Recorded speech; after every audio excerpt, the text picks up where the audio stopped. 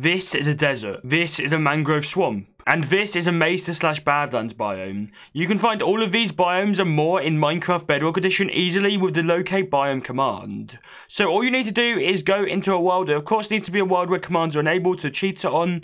And then you can go into chat and type the following command. /locate and then biome.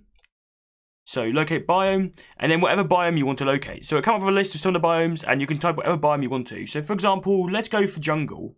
So if you type jungle, and then press whichever button it is for you to type commands in your chat, and as you can see, it will say in the chat for the nearest jungle, and then it is at the block, and then coordinates. Now of course you can use whatever biome you want to. Jungle is just an example. So then you want to go to these coordinates. So type in the command /TP, and then followed by the coordinates that you just got in chat from the locate biome command. And then if you press whichever button it is to send messages in your chat, you will locate that biome. As you can see, here's a beautiful jungle. Now this even works with the cave biomes, it works with any biome in Minecraft Bedrock Edition, and this should also work with Java Edition too.